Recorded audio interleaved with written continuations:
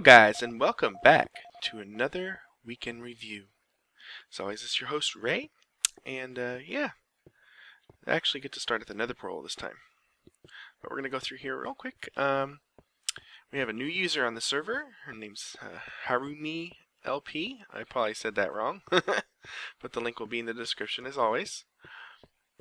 We have some general building updates. TibTuner04, he has a video out, it's going to be in the description. He discusses the Steam sale and the upcoming features in Minecraft 1.3 while building inside his house. So go ahead and check that out. Oddmast, he submitted a picture. He has a parkour tower, and he challenges anybody to come and take on his parkour. And the picture makes it look pretty beast, and you know how good I am with parkour, so we'll probably never do that. But yeah, there's that picture for you. It'll also be in the description. Mitch has also been landscaping on his plot and giving it some trees and stuff. He submitted a video for that.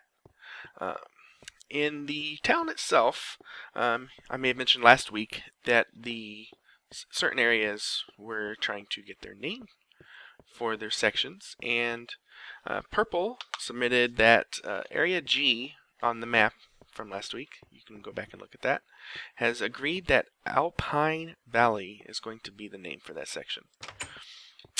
So, yay, Alpine Valley. It's very fitting for that area, I think.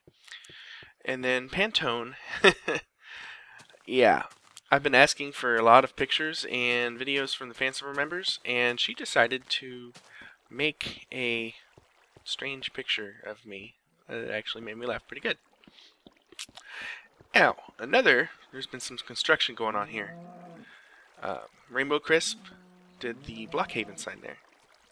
And also to assist with that, we needed, remember that giant sheephead that was sitting here?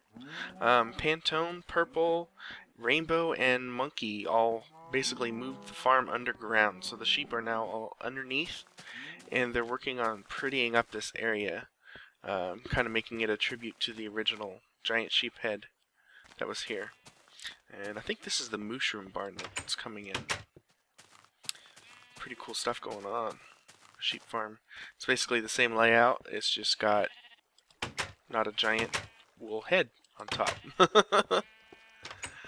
Let's see. And then Devin also has opened up the UMAD Prank and Trade at the arena.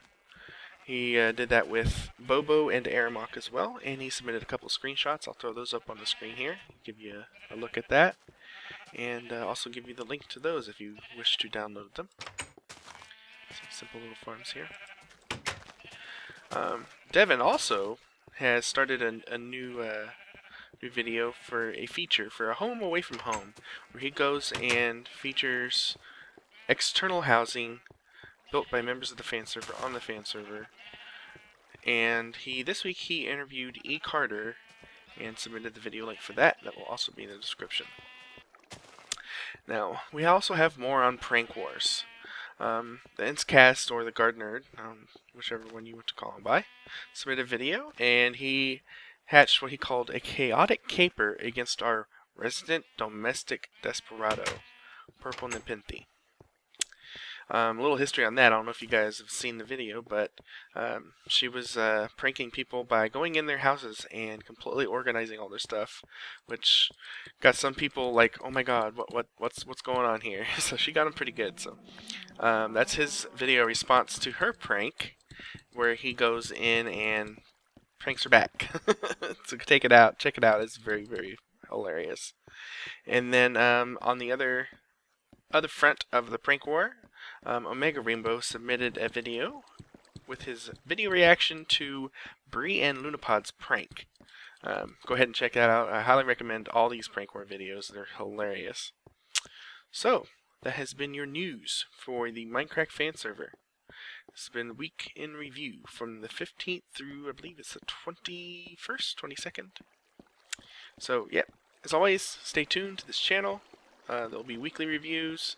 Submit any desired news. You know, if you want to know about certain things, I'll be sure to hound people. And if you want to see your favorite Minecraft Fan Server LP or have a news article on here and you know he's doing things, hey, let him know. Tell him to submit it. They know where the link is. See you guys next week.